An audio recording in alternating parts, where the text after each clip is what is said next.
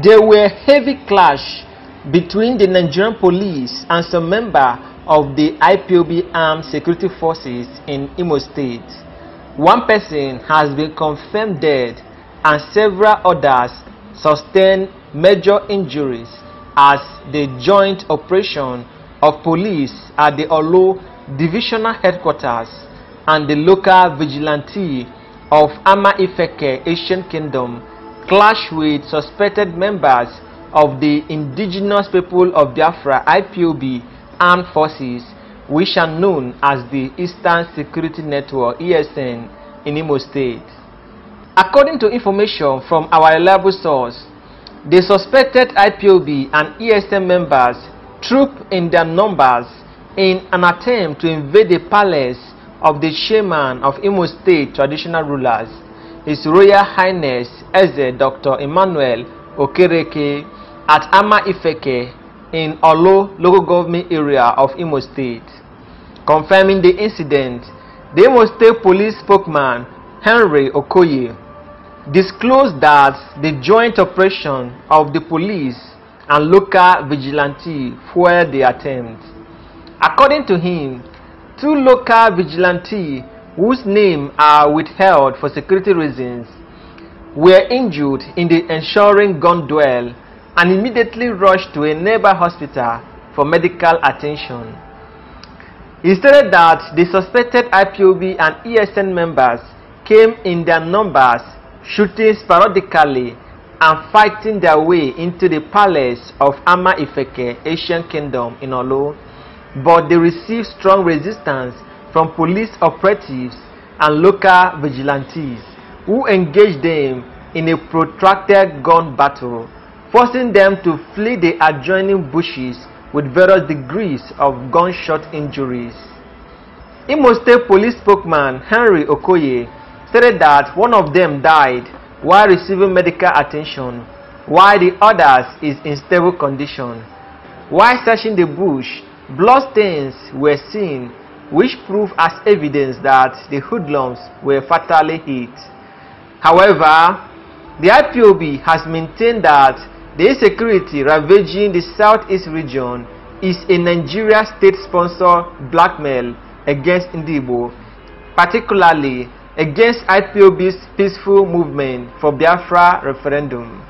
According to the words of IPOB spokesman, we have constantly condemned and disassociated ourselves from the unknown gunmen and insist that Nigerian security agencies know those behind the masked unknown gunmen. These unknown gunmen were those who led a prison break at Owerri Correctional Facility on 5th April 2021 for 3 hours without any resistance from the government security operatives. They also led covert operation at Suleja Abuja prison on 5th July 2020 without security resistance. If these men were not government agents, how could they have done this? How can a non-state actor carry out jailbreaks for hours without security resistance? IPOB spokesman stated.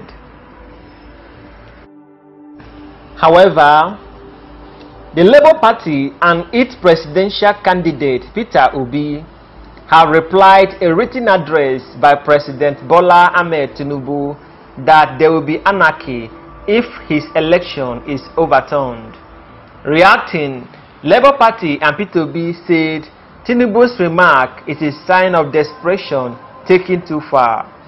Recall that in the address, the president's representatives, led by Wole Olalepekun, challenged the claims made by Peter Obi's witnesses, including Clarita Oga, a supposed cloud engineer at Amazon. They warned the Presidential Election Petition Court that a misinterpretation of the law related to lawful vote cast in the Federal Capital Territory FCT Abuja could lead to chaos and anarchy.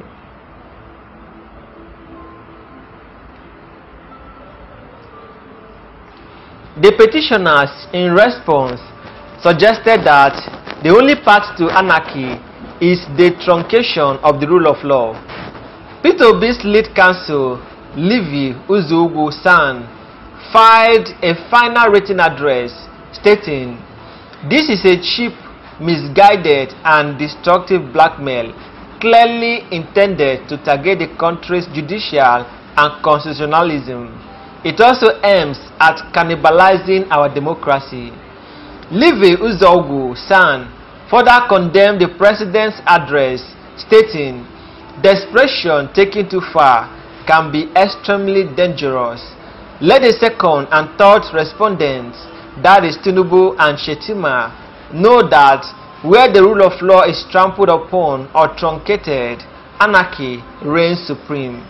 The court has given both the petitioners, the respondents, a set number of days to file their written addresses, with the respondent given additional time to reply on point of law.